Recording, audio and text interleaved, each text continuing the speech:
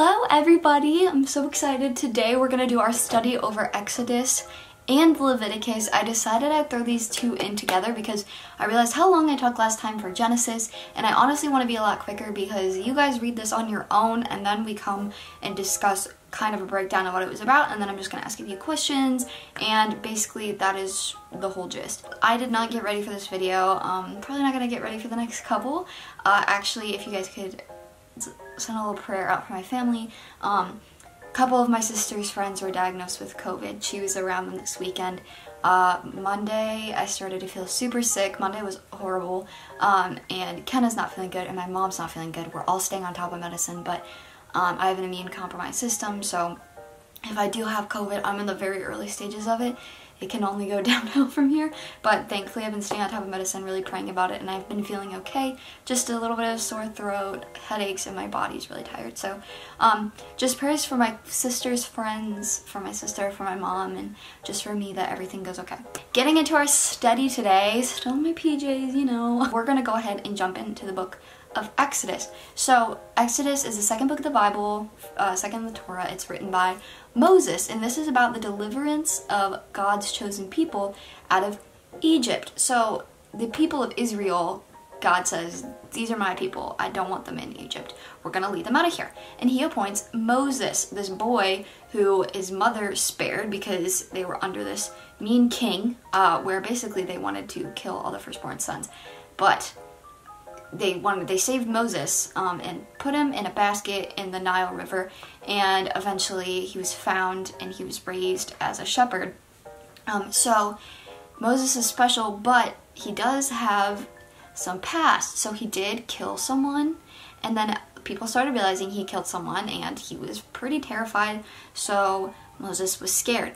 God doesn't use perfect people. God chose Moses and said, hey dude, like basically you're gonna go on a crazy journey, your life's gonna be full of purpose, and I'm gonna use you. And Moses is like, oh God, I'm not a good speaker, and he starts making up all these excuses of why he's not good enough. But God uses him anyway, just like God chose us to do certain things. Even though we don't feel qualified, God has a purpose for us, and so we just have to trust him that it's gonna work out. Basically, this journey is not over in Exodus or Leviticus. So Exodus starts with God trying to get Israel's people out of Egypt. Unfortunately, the Pharaoh is like insane. Like he's not letting any of the people go. But Moses keeps persisting. But the Lord says, he literally says he's going to harden Pharaoh's heart. So each time that God sends a plague, Pharaoh still says no. And we're actually just gonna read the plagues in order. So, oh gosh, my highlighters just spilled. I took some notes. I just want to read the plagues with you so you can see literally how much God was sending towards them, and Pharaoh still wouldn't let the people go. So Moses basically, well, first off, God was showing Moses his power. He had a staff, did this, turned into a snake. Moses was scared, turned back into a staff. So God really showed him his glory. So Moses did go to Pharaoh and try these things, and the magicians were able to do it. So finally he kept persisting, doing his own thing, and eventually the magicians weren't able to do it, but Pharaoh still had a very hardened heart. God promises deliverance and says, listen, I'm going to send these plagues. So God first turned water into blood, the frogs, which the magicians did. Then he sent gnats. The magicians could not do the gnats. Then he sent flies. Then their livestock dies. Then he sends boils, then hail, then locusts, then darkness, and then threatens that the firstborn child will die. And unfortunately, the Pharaoh still was like not letting the people go. But as soon as this last threat happened, finally the Pharaoh said, okay, fine, let my people, or let them go. Moses, go ahead. He takes the people and they start heading out of Egypt. Unfortunately, Pharaoh then is like, no, why'd I do that? So Pharaoh goes ahead and chases them. Basically, Exodus 14:14 says the Lord will fight for us, and he does. So as they're leaving Egypt, they come up to the Red Sea, and I'm sure you guys kind of know this story a little bit. Pharaoh's coming, all the people behind him are coming, and Moses parts the Red Sea with his staff with God's power, and they walk through it peacefully on dry land. But Pharaoh and all of his people start chasing them down, and God sends the water to go over those people, and they all die. But guess what? God's chosen people, the Israelites, are all safe. So that is just, I think that's amazing. Like, obviously that's sad, but God gave so many chances to Pharaoh, and he did not decide for Pharaoh to do some of these things, but he did say he was going to harden Pharaoh's heart. But there were so many chances given to Pharaoh. So, and God does give us unlimited chances, but we can't take this for granted. Like, we really can't. We just can't say, like, oh, my God will give you so many chances. It doesn't matter what I do in this life. It does matter. Don't take those for granted, because we are like the luckiest people to have that many chances. We cannot abuse them. Basically, they start walking away, and they're, like, so happy, yay, and then things start to go downhill. So the Israelites become really hungry and thirsty. So basically, the Lord, like, everyone kind of starts complaining, and we see that these people complain a lot throughout this book. So God, of course, there's a staff on the rock, the water spurts out, they get water, and then God sends manna, which we don't really know a lot about. It's kind of like mysterious, but it looks like a frost, I guess, on the ground, and they were able to collect it, eat a ton of it. People who had little were still satisfied, and people who had more did not have too much. People who had little did not have too little. They were all satisfied. They were full. So God kept providing for them while they were on this journey. And then basically Israel basically defeated Amalek, which I think Amalek, is that what it's kind of what you say. The 10 commandments are given, so we're gonna just go through these really quick. No gods before him, which is God. Do not misuse his name. Keep Sunday, Sabbath day, holy. Honor your father and mother. Do not murder. Do not commit adultery. Do not steal. Do not bear false witness against your neighbor. You shall not covet anything that is your neighbor's. And then all these laws kind of, did I read all those? 1, 2, 3, 4, 5, 6, 7, 8, 9. I don't know, I feel like I read 9, didn't I? 1, 2, 3, 4, 5, 6, 7, 8, 9.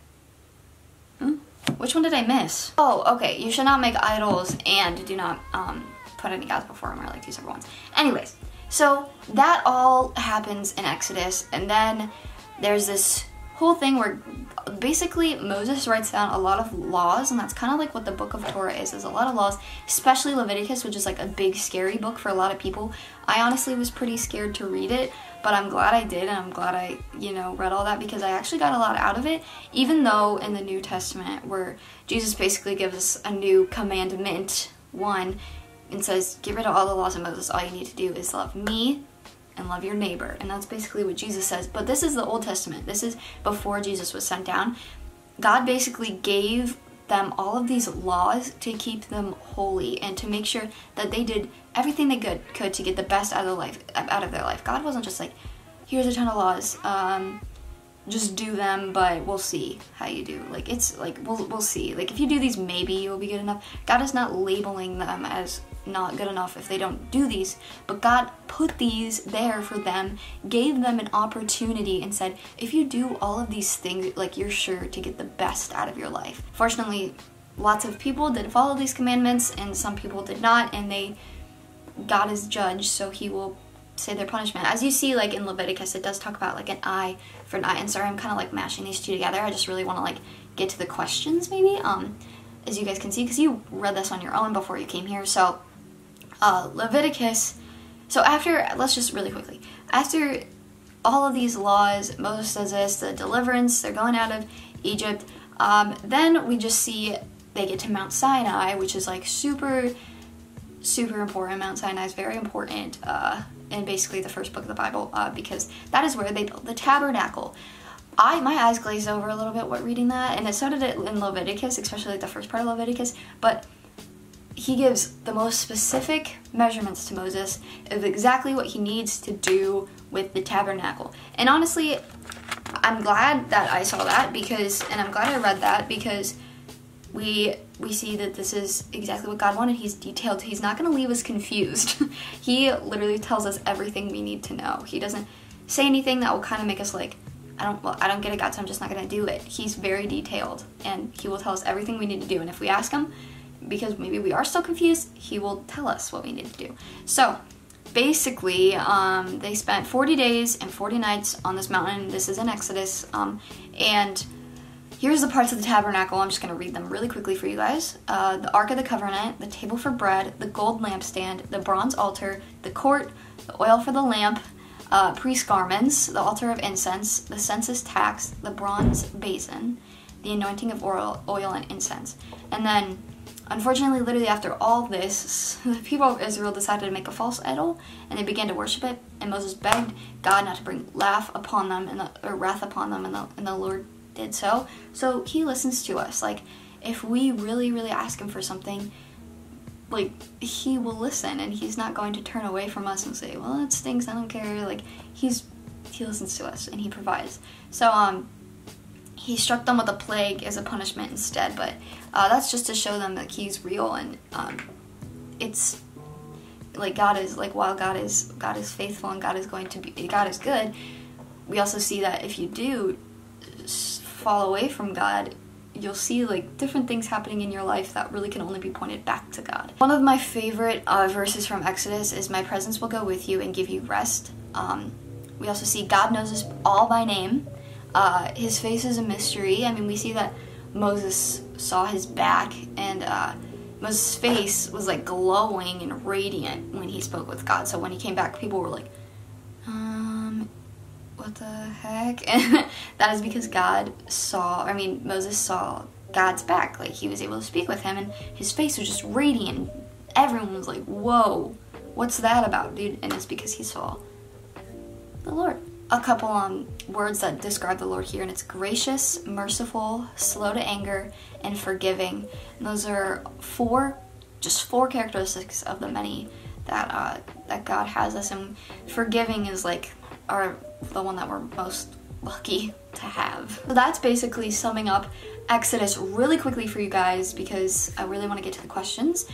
So for Exodus, I want you guys to think about, what leadership traits did Moses have that during his time in the wilderness that would lead him to be a great leader for all the people, all the Israelites.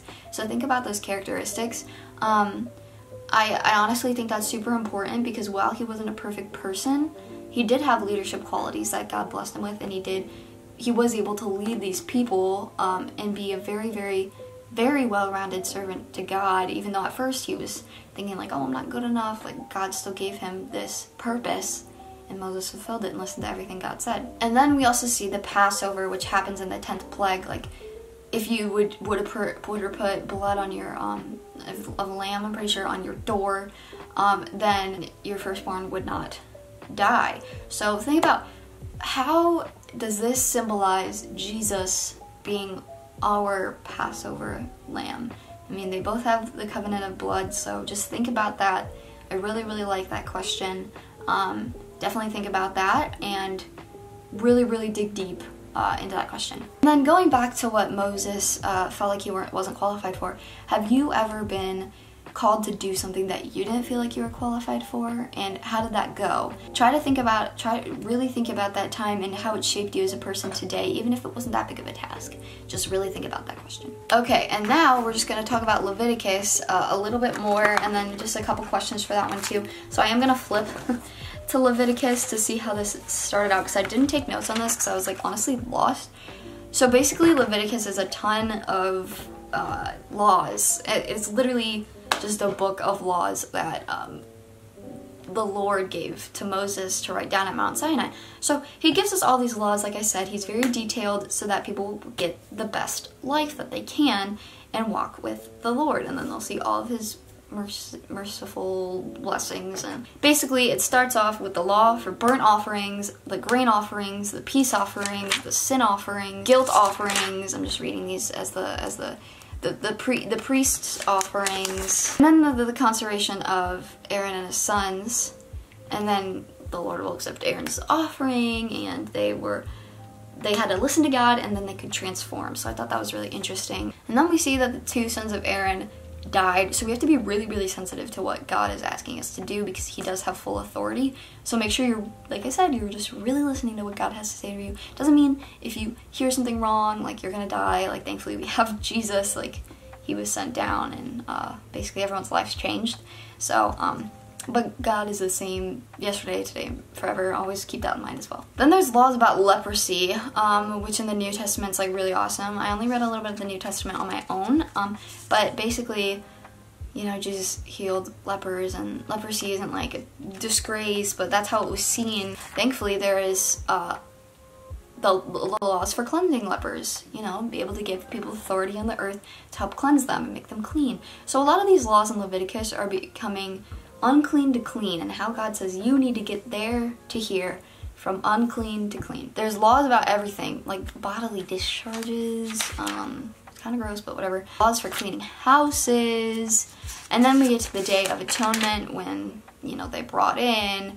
And then there's laws about eating blood. So sorry, if you're a vampire, you can't do that anymore. Just kidding. Kidding. Well, I'm not kidding. And then there's laws about sexual relations, about how the Lord is holy. And then I really, really loved, I loved Leviticus chapter 19, verse 9 to 18.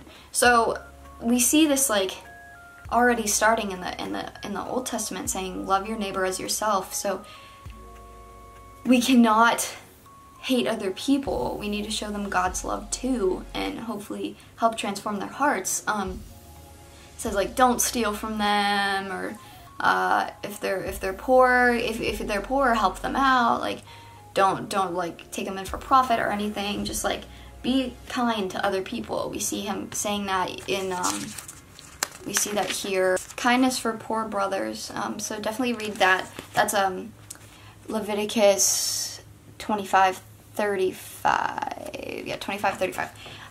And then basically I also really encourage you to make sure you really, really read and listen to Leviticus chapter 19, verse 19 through 37.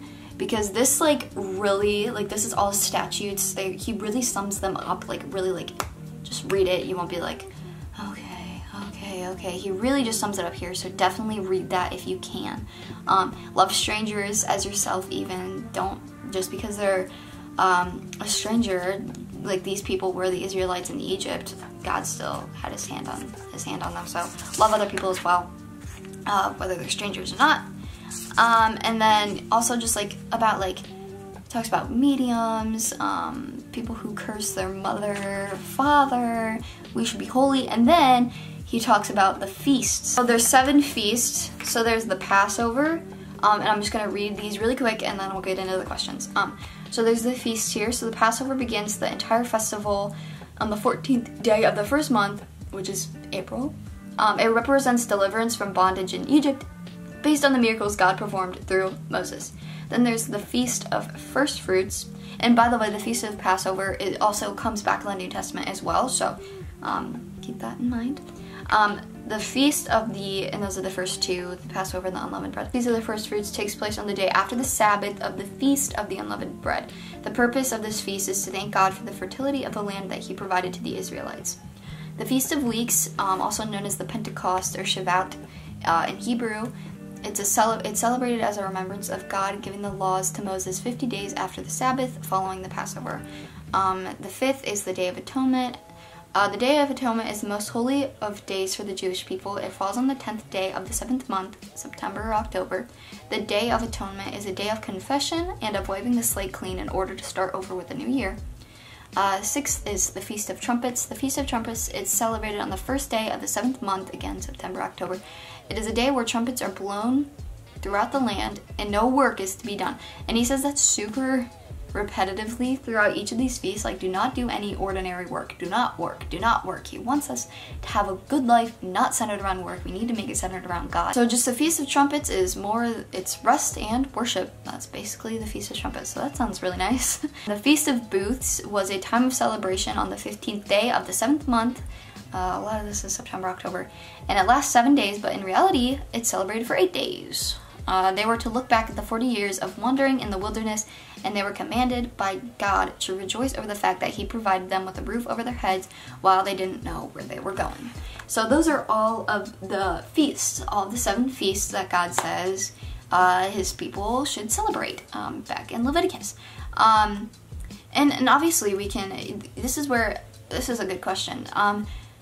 Do you feel obligated as a Christian, I don't know, maybe you're reading this, you're Catholic or whatever you identify yourself with, do you feel obligated that we need to do these feasts? If so, why or why not? I'm not going to share my opinion on it because I don't think I have one yet, but I don't see that it's something that we regularly do, so I guess that's something I want to dig into with myself as well. Yeah, basically, Leviticus, it's just about dedicating and worshiping God, and there's basically, this is like the only book like this that there is in the Bible, just filled with all these laws to make sure that we are getting the best out of life that we can on God's people. He really just wanted to make sure that they were getting the best out of life. And then just the last question that's going to wrap this video up for Leviticus is, after reading this book, do you think your life reflects holiness? And why or why not do you believe that? I think there's many parts in my life that I could definitely work on, many parts of my life, but we see that, especially we're going to see in Numbers, which I haven't started reading yet, but I did just do a little research on it. Numbers, basically, we see that God allows people and honors to go their own way, but obviously it's not like he's like, oh, good for you, but he allows it, and I think that sometimes in life we decide to go our own way and God will allow it, but we see the difference of how that lifestyle is compared to people who have probably the right lifestyle about things, not perfect, but more right, and you see the differences, and it's really just up to us at the end of the day to decide how we want to live, and we should do it according to what God has to say, but we find that super hard sometimes as human beings because we're not perfect, and God still has his favor on us, and he still walks with us every single day. Even when we push him away and we say, I don't want you anymore, he's still there. He's not gonna leave. There's no getting away from that. There's no escaping it. But that's like the hugest blessing. So definitely think, there's a piece of dust floating in the air. Definitely think about these questions. Can't grab it. Definitely think about these questions. Make sure to read Exodus and Leviticus. I know I did this in the same video, so if you need to do 2 weeks of reading those, definitely do it. I'll link some audio below. I was just able to divide the audio up into each, like however long I wanted to do a day, which has made it so much easier to read it because you just follow along with the audio and you don't get stumbled upon things and keep rereading things because you're lost. The audio has really helped me, so I'm going to link those below. And then I'm also going to link just a breakdown of each book of the Bible, maybe to help further your understanding. And yes, so that's what I'm going to do. So I hope you guys enjoyed this breakdown. I'm excited to do Numbers and Deuteronomy. I don't know if I'm going to throw those into the same video. We'll see how much content I really want to break down on each. But I hope you guys enjoyed this, and I will see you guys next time. Peace.